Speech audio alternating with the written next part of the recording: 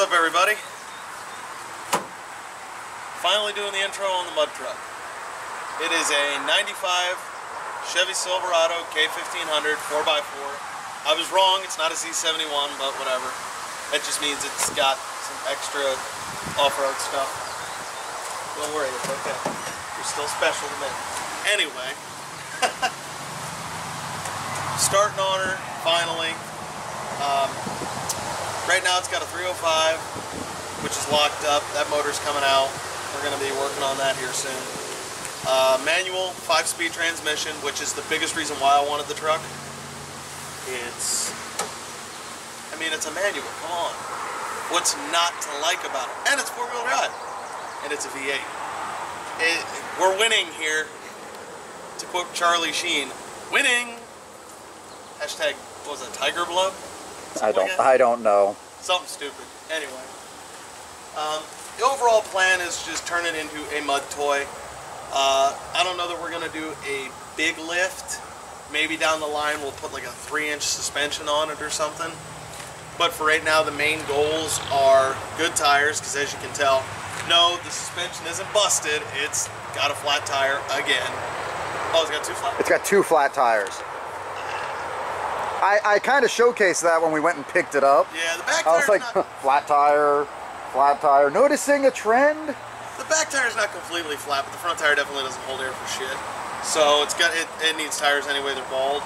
So it's gonna get tires. It's gonna get a motor. We're gonna get her up and running. We're gonna war machine it and take it from throttle body injection to carbureted. And we're gonna have fun. And you guys are all along for the ride. So, the name. After much deliberation, I've decided to go with the name Battle Buddy. The reason for that, anybody that watches us that is military trained knows what a Battle Buddy is. That's somebody that goes with you pretty much everywhere. You never go anywhere alone. And, you know, being associated with Save 22 the way I am and involved in it. We actually, not Save 22, but Ruck 22, which is another branch of it, actually has a 22-mile ruck march coming up in October that I'm going to be taking time off to go do. So, and no, this won't be going because it's going to be nowhere near ready. And besides, it's a ruck march. We're not driving. But, you know, with all the veterans that we're losing every day, I feel that this is a good representation of you never go anywhere alone. You know, this is my mechanical battle buddy. It's symbolic of my association with ZBC and how these guys became my extended family.